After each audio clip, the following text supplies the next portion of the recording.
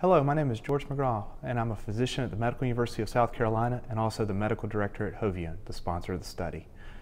For years, we've been using tetracycline derivatives such as minocycline and doxycycline orally for the treatment of inflammatory lesions of diseases such as acne vulgaris, acne rosacea, and others. While these treatments have been very effective, we must be careful about the systemic side effects in our patients. The current study evaluates the use of a topical minocycline gel for the treatment of the inflammatory lesions of papulopustular rosacea. This gel is formulated with the minocycline base, which has a near physiologic pH and a lipophilicity which is advantageous to partitioning into sebum. This minocycline base is formulated with Versagel, which is widely used in the cosmetics industry but is novel in pharmaceuticals.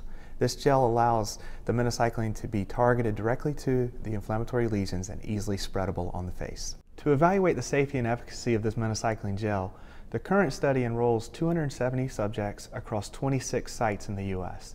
These subjects applied the minocycline gel as 1% or 3% minocycline at night for 12 weeks to the face. After 12 weeks of use, the inflammatory lesions had a statistically significant reduction compared to baseline. The 3% minocycline group had a decrease of 13 lesions, and the 1% minocycline had a decrease of 12.5 lesions. When looking at the investigator's global assessment, there were statistically significant proportion of subjects achieving clear or almost clear skin and a 2-point reduction in the 3% minocycline group compared to the vehicle. 46% of subjects had success on this scale in the 3% group, and 38% had success in the 1% group. These efficacy results were promising. Safety was evaluated throughout the study, and there were no prominent safety issues throughout the study.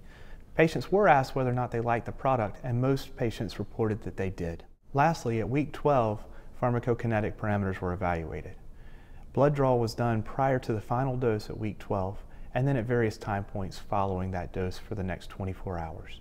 Systemic levels of minocycline were very low at each time point.